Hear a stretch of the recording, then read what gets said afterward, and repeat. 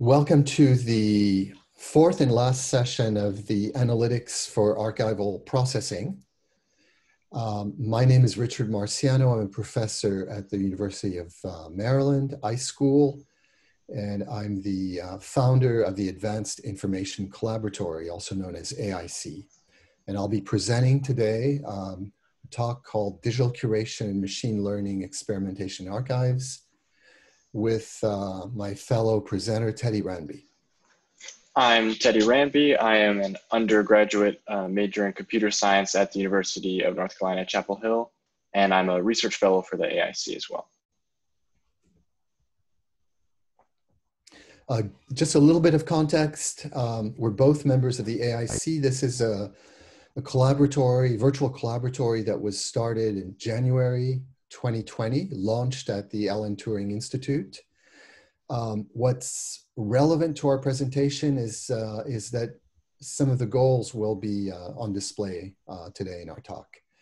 In particular, our focus is on exploring the opportunities and challenges of so-called disruptive technologies for archives and records management. These include digital curation, machine learning, AI, and others. The item number 3 is very relevant as well. We're interested in examining disruptive technologies towards leveraging techniques, methodologies to unlock the hidden information one typically finds in massive stores of records.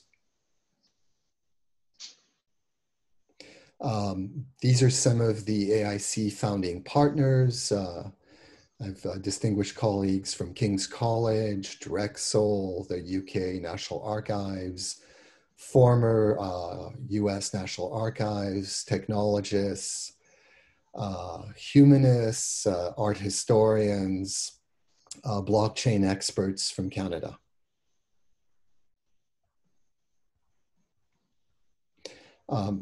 There's a much larger international network. This is really a community of interest. It features research fellows such as Teddy Randby and practitioners, academics, technologists from North America, well, virtually every continent other than Antarctica. So let's jump right in. I'll provide a little bit of context, and Teddy will do the heavy lifting and walk you through some of our machine learning approaches. We're working with an FDR collection. It's a presidential library collection called the Morgenthau Holocaust Collections Project.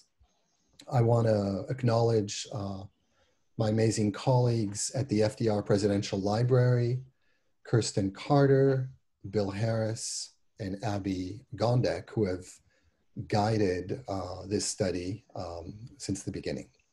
The goal of our study is to automate item-level metadata extraction, something that doesn't really occur a whole lot at this moment in time. You'll see what that means in the next few slides. Towards enabling new forms of scholarship, in particular on FDR and Roosevelt's response to the Holocaust. So this topic is of great interest to folks who are studying the impact on the Holocaust as seen through federal policies under FDR. Henry Morgenthau Jr. is a very significant feature. He served for nearly 12 years as FDR's Secretary of the Treasury. And so he compiled over 860 diary volumes with incredible detail, daily records of official activities, including transcripts of his meetings, telephone conversations, copies and originals of the most important correspondence, memoranda that passed over his desk, etc. There are 2 significant series, volumes, which is what we're working with as part of this study, and also index cards, which are related. So you can see on the right some pictures of the bound volumes. That's and then to the right, a page from the table of content from one of the bound volumes.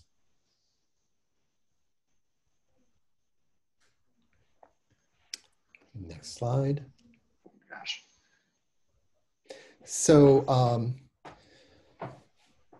we chose not to use traditional OCR or optical character recognition as a starting point. This is a screen that shows some earlier experimentation where we took individual index cards, which are sort of used as finding aids, right, to topics in the over 860 bound volumes. And we applied sort of static analysis of the first line of each card to extract the header or the index subject topic. So the first card would be Aachen, the second card would be Ahrens, Lehman, C. Last two cards are the Zionist Party and Zeta Empress Former, etc. If we apply traditional OCR, we extract, I think, close to 8,000 header topics.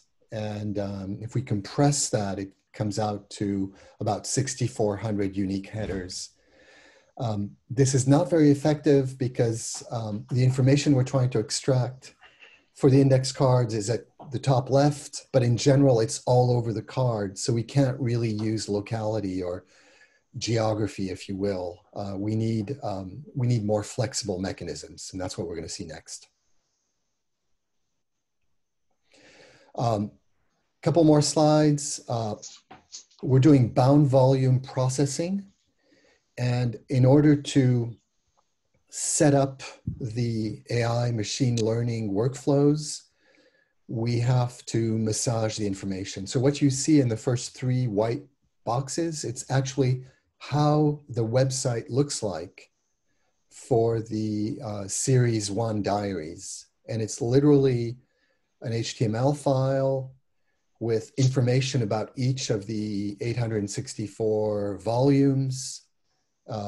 In this particular instance, you'll see a date, a range, and highlighted in red, links to PDF files. So that's really what the current web-based finding aid looks like. It's very helpful, but we're trying to go a little deeper.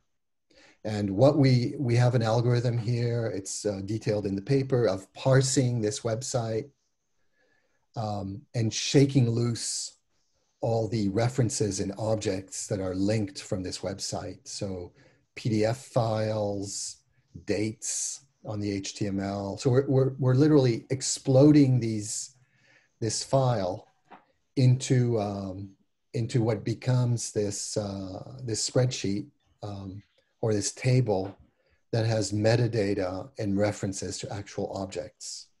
And if we go to the next slide, we go from that web page to what we call a content tree, where each entry references a directory on disk with all the files that we've extracted. And what you see in this particular instance is that the first 10 pages of this PDF that's linked on the website actually gives you the table of content, and we create one page, one JPEG image for each of the pages of the table of content.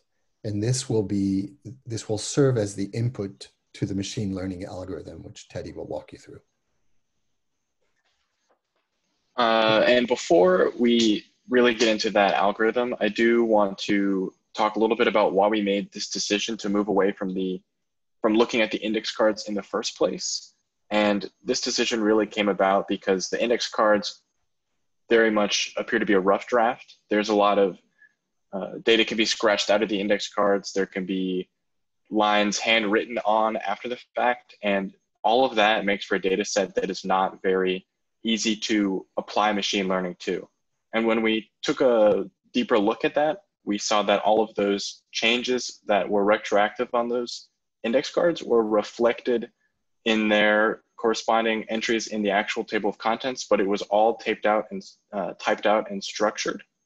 So by looking at this table of contents, we can actually look at the final draft of those index cards and get a more structured and machine learning ready data set. But looking at all of these table of contents pages at once can be overwhelming to a machine learning algorithm. It's hard to accurately apply the metadata that you need to the headers and the pages and the content of this mass of a table of contents page. So the approach that we took was to try to take this table of contents page and sort of re-explode it out back into its what might have been its original index cards. So we've taken here the 3 entries of this table of contents page, and our machine learning model has exploded that back out into its 3 individual index cards. And the goal of this is to allow the next phase of machine learning to more accurately label with the metadata that we need to the card itself. So for this first example here, this social security bill will be given the header label, and we'll have all of the dates will be labeled and all of the page numbers will be labeled. And that's something that was more difficult to achieve when we're zoomed out and looking at the whole TOC page. But when we zoom in and look at a single entry, it's much more ready for machine learning. And creating this model was accomplished by labeling a couple hundred of these table of contents pages by hand, basically just drawing on what these red boxes look like using the machine learning AutoML UI that Google has built in, and a little bit of their API as well. It's well documented, and the process is tedious, but it is doable.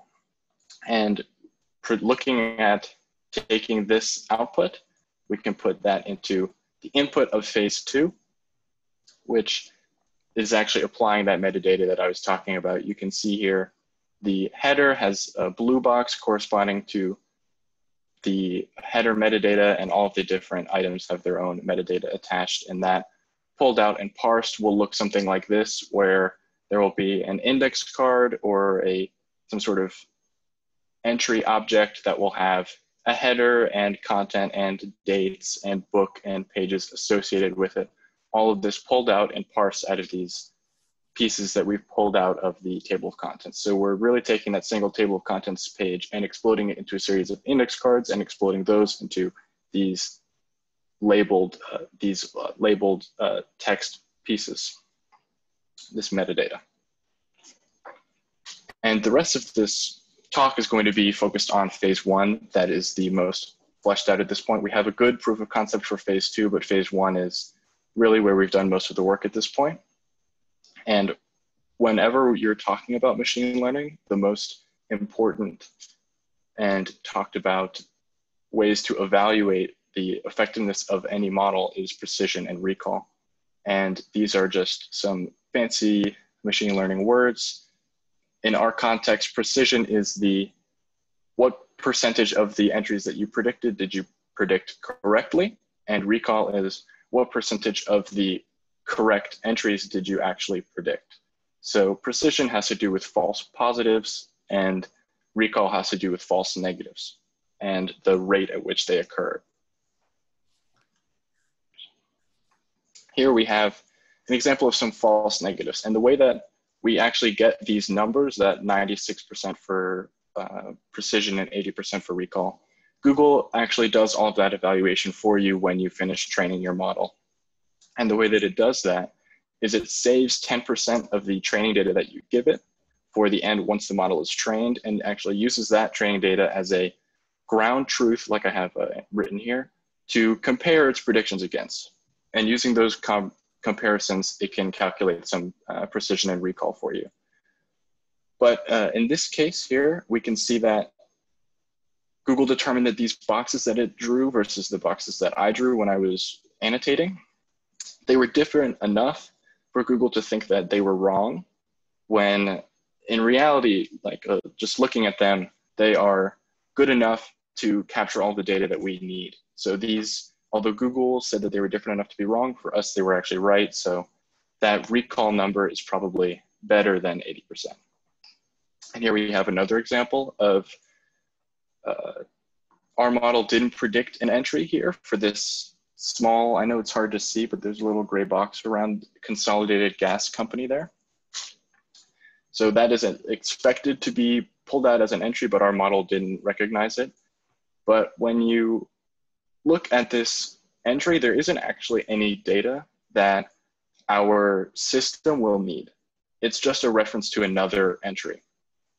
And this was useful at this time when if you needed to look at Consolidated Gas Company, you wouldn't be able to comb through the content of every single entry looking for it. You had to just index into Consolidated Gas Company, and then that told you to look for an entry where there's actual data. But now, since we can look through the content of these cards towards the end, when we can actually just search through it with some sort of algorithm, it's not going to be necessary to have these kinds of entries anymore. So this doesn't actually need to be picked up by our model at all. And here we have some false positives. Truncation isn't truly a false positive. That can just happen to any entry, but this was a convenient place to put it in these slides. It is just when in the left or right direction, some of the entry is dropped off, and overlap here is when this lower entry has picked up some data from an entry above it. So sort of overlap the box into the entry above it. And more false positives include, here we can see another overlap, but we also have multiple entries being grouped into this one big box here. And so you can see bonus, brown, and budget all grouped into this one box when they should have been separated out into their smaller pieces. And after examining the first 4 volumes and the errors that occurred over the course of those volumes, we can see that the most common by far are truncation and overlap, and the others occur pretty rarely. And in this slide, I've also grouped them by severity. And what severity means is the cost of potentially coming up with a solution to overcome this issue in the machine learning data processing process. The highest and the worst is dropped because that is essentially just means that our machine learning model drew no boxes around a certain chunk of content. And for those entries where it's just a reference to another entry, that doesn't matter. But for entries where there's actual data or potentially just miss a line or two of an entry, that is bad, and there's no way to recover from that. But all of the other ones can be recovered from, and I'm going to go over that now, starting with truncation.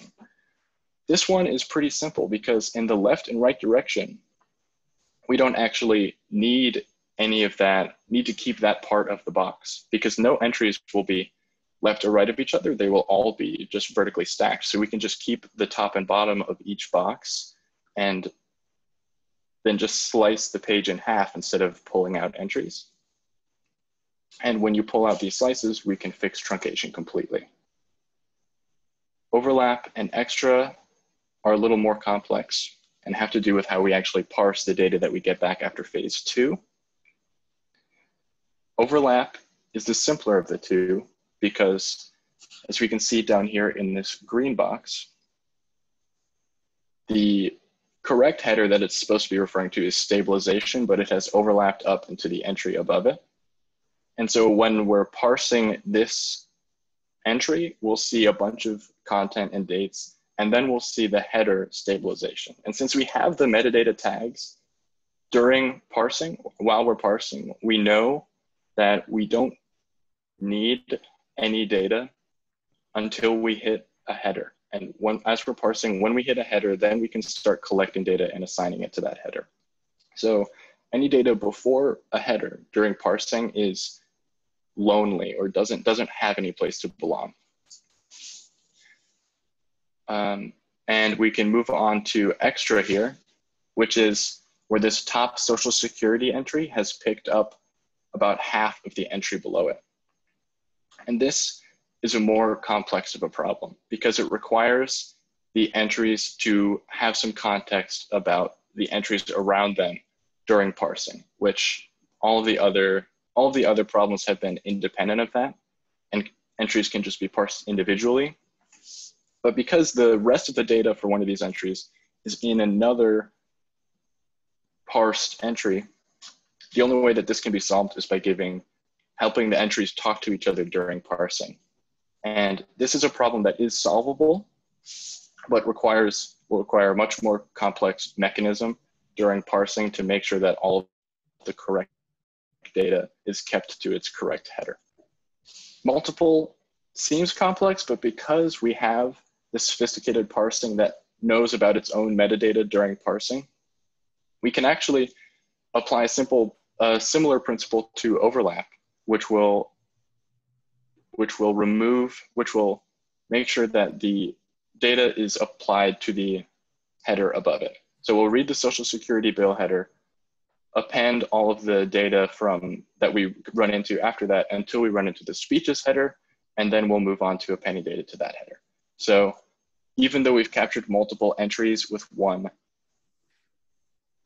box, the purpose of the boxes is not to capture every header individually. It's only to shrink the problem so that phase 2 becomes easier. And phase 2 is still easy enough at this point with 2 entries that it is still doable. The next steps for this project include refining phase 2 and the parsing and running that on all of the slices that we generated with phase 1, and then taking all of that data and deploying an API to give researchers and scholars access to this newly generated data.